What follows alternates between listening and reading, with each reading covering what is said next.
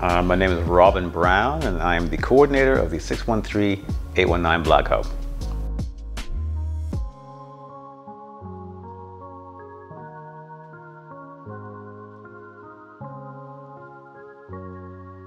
Yeah, so we work exclusively on issues of systemic anti-Black racism. So that's, when I say systemic, that means so in systems, right? Like a lot of public systems, like governments at all three levels: federal, provincial, municipal, so education, that kind of stuff. So we're an advocacy group. So we push those large organizations to make change, right? And again, specifically on the issue of systemic anti-Black racism, right? So, and just to be clear, when I say systemic, what I'm talking about is,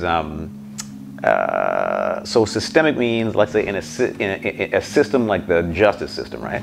Systemic anti-Black racism leads to like a disproportionate number of Black people in jail, right? Systemic anti-Black racism in education leads to a disproportionate number of Black students who are not graduating, who are being suspended, expelled, and streamed into non-academic programming, right? Systemic in the healthcare system means that, like COVID, for example, had a disproportionate impact on Black folks. That's what I'm talking about in terms of systemic. We don't focus on, let's say, like hate crimes against Black people, right? That's not good, all right? But that's not the people who are doing that. That's well, that's not the systemic kind of stuff we work on. So.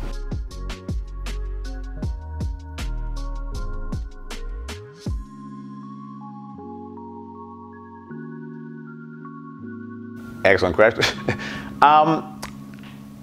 The big picture is what we do is, so there's a couple of overall kind of, I guess, a framework we use, right? So, but one is that in order to address any problem, you have to name it. Okay, so first is we push these organizations simply just to name, right, anti-Black racism as a thing, because a lot of what organizations do, especially like after George Floyd and stuff, is they'll talk about racism, right? Anti-racism, but they still will stay away from actually mentioning anti-Black racism, right? Right? So we push these organizations just to name the problem. Then once you name a problem, again, in order to address it, you have to like measure it, right? Meaning you have to get the data on it, right? So we talk about COVID. So we all in the Black community, we all were seeing that like COVID was having a disproportionate impact on Black folks, but until the folks pushed for the government and public health to start collecting data, you didn't see, right? So that's the thing. So you get these organizations to name it first, then you say, okay, that's great, you named it, it's a problem. Now we need to measure it, and then once you have the data, then you hold them accountable to actually use that, right, data to make change, right? So this is so for example, this happened with like our local school board, right? So they were actually the province of Ontario actually ordered them to start collecting data on like race and identity-based data, right? So they did, and again, the data showed what a lot of us Black folks, we already knew, right? That I was like, oh, look, now we have proof that Black students are being like disproportionately suspended, expelled, streamed into non-academic programs. But we had the data, so now, right, we're pushing the school board to actually act on that data and make change, right? That's really the big picture. And then now, the question is, how do we push, right? So I mean, a big part is simply just like exposing this stuff, right? Like especially once you have that's part why the data is so powerful. Once you have the data, right, then you can go public and go, look at this, look at the data show, right? So and even before that, even the act of because different organizations are at different phases, right, in terms of that's what I just described. So even the act of like requesting the data, like in cases where an organization, let's say, doesn't yet have the data, right? Even the act of going in there and like demanding it and saying, you need to, that in itself is really powerful, because all these organizations, they know what that data is going to show, right? Right. So so if you push for it, get the data, and then keep them accountable, because the power of data is that it's numbers, right? So you then have a number to say, it's like, look, last year your level of discrimination was 6. We need to get that, or like once you have a number, it allows you to set goals, right? Without that, you can't keep it, vague and nothing can change for years, right? Yeah.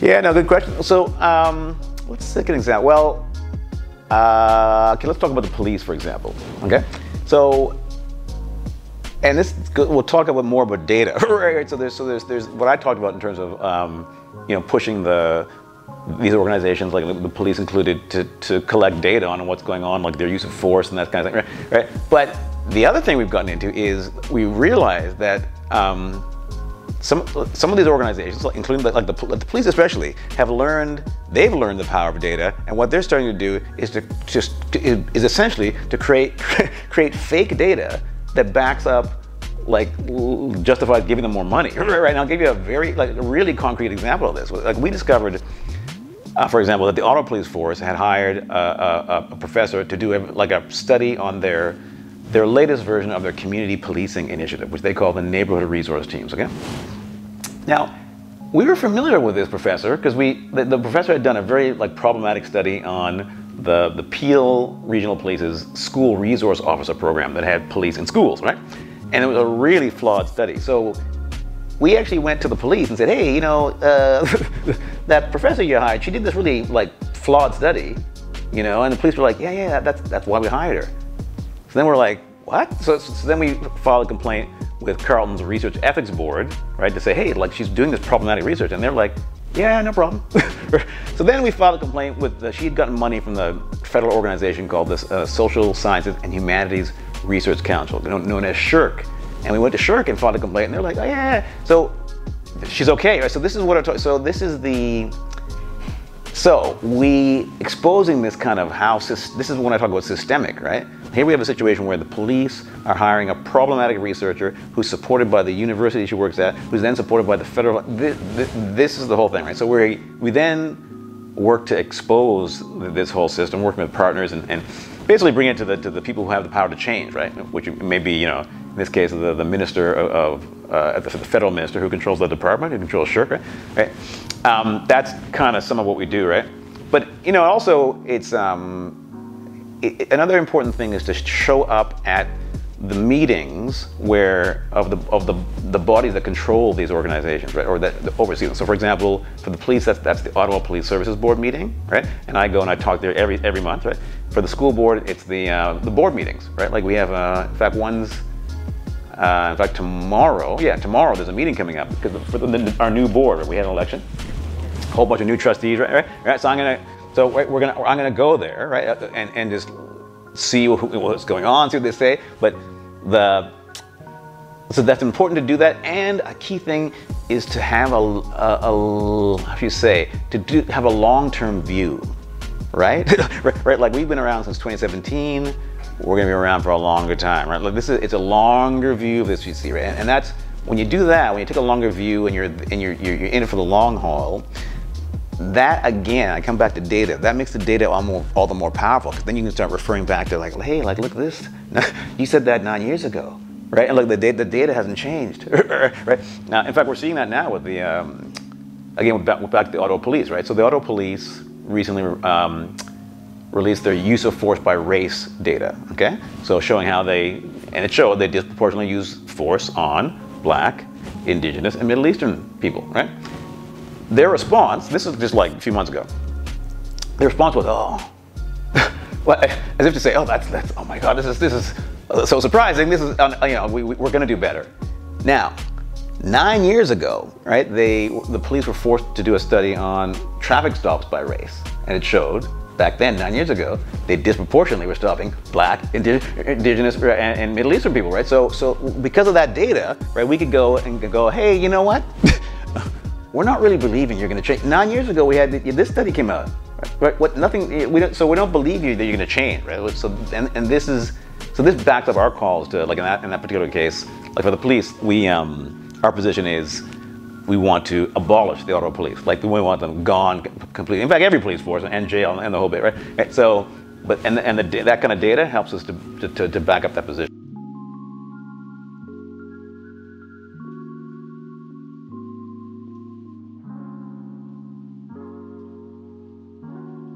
Well, like every organization, obviously we had to move to Zoom, right? And that actually directly affected us in terms of, so one thing I didn't mention in terms of a tactic is civil disobedience, right? So that's people who are familiar with that. Probably they've heard of Martin Luther King, right? Civil disobedience means where you go and you actually break some rules and do a protest, right? So that's the kind of thing that's a very powerful tool at meetings like I talked about earlier, or like these meetings of these governing bodies, right? Like the school board meetings, the auto police services board meeting, right? To go in there as activists and to actually like take over the meeting is like that's one of the tools you can use. Very difficult to do on Zoom, right? Because they just block you. In fact, impossible, right? You can't do that, right? So that took away one of our tools, right? And I just want to highlight how important it is that the civil disobedience thing, especially for Black people, like,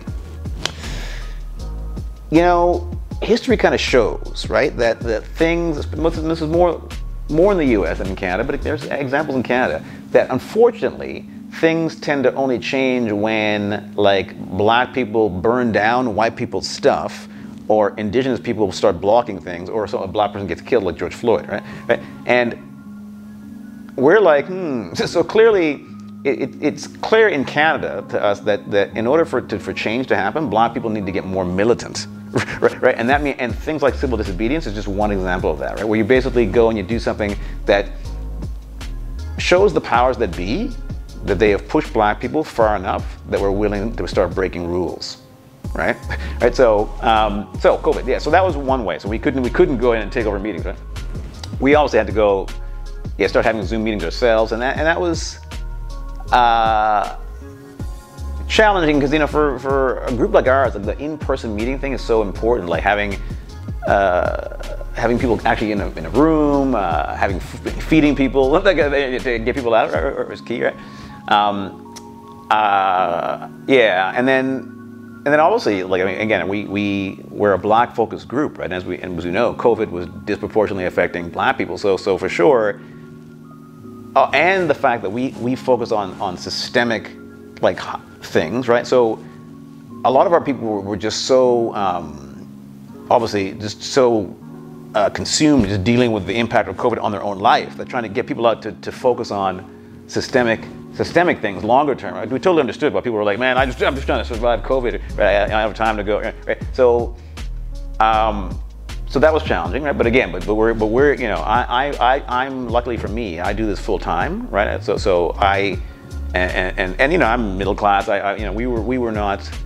I personally was not affected by the, you know, we're not affected, but, you know, not impacted so much, not as much as most of our people by things like the, you know, losing my job or high, right? So I could continue, right, and the work with some volunteers who and luckily again volunteers came and went and did what they could do during the right, but that certainly was a big thing. And then I guess how did COVID. Yeah, I guess that was probably some of the biggest impacts, I'd say, yeah.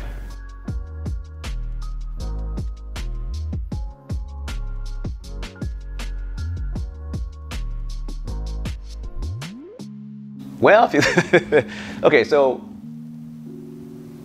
a few things. Well, one is that certainly our people, our Black folks, the resistance that they've shown throughout history to all this, right, all this stuff, slavery, all the oppression, all that resistance is an example of resilience, okay? That's one thing that comes to mind. However, the other thing that comes to mind is that that term is a term that white people in power use as a tool of resistance to change, right? Because they'll say, oh, yeah, because when we go in and demand like systemic change, they've been talking about, oh, you know, Black people are so resilient. You know, they kind of label Black people as these noble, resilient people who are there, but they don't want to change anything. It's fundamentally about the system, right? It's like, are you people so nice and resilient? We're so glad you're resilient. You're like, yeah, well, you're gonna change that policy or practice? We're so glad you people are resilient. That's what also comes to mind, right? And we see that in action for sure. This kind of, in fact, yeah, one of the places I saw it recently was there was a so we have a fairly well-known woman in our community named in Canada named Jean Augustine. Right? Jean Augustine is a She was the first black woman member of parliament. She's from Grenada. She came here as a domestic worker, I think, and worked as a teacher. Then became the first member of parliament, first black woman member of parliament, and she was the one who got Black History Month recognized by the federal government. Right? So great for her. The thing is, her story though, right? We see, and I've noticed that the white folks, including conservatives, use Jean's Augustine's story as this kind of resilience thing, right? And basically the way they frame it is, oh, you know, there's some racism done by some bad people, but if you're resilient, right? Or like Jean Augustine, and you get an education, you work hard, you're resilient, then you can overcome. And the main idea there is that there's no systemic like anti-black racism. No. It's there's some done by some few bad people, but again, if you're resilient and you work hard, and again, no critique of Miss Augustine. It's how her story is used, similar to how. Like Martin Luther King, like white folks everybody loves to use Martin Luther King as an example to justify maintaining the very system of white supremacy he fought against, right through various things, and basically they did it by framing him as kind of a blanket supporter of just nonviolence and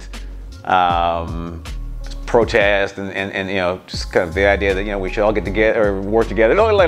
But they ignore some of his more radical positions, in fact, the positions he had begun to take right before he was killed, right, where he was starting to talk about unifying poor people, right, not just black, he started to frame it as a class war, right, and that's when he got killed.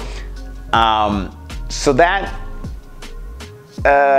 whole thing, that whole resilience term is part of, again, how white folks kind of just frame this paternalistic kind of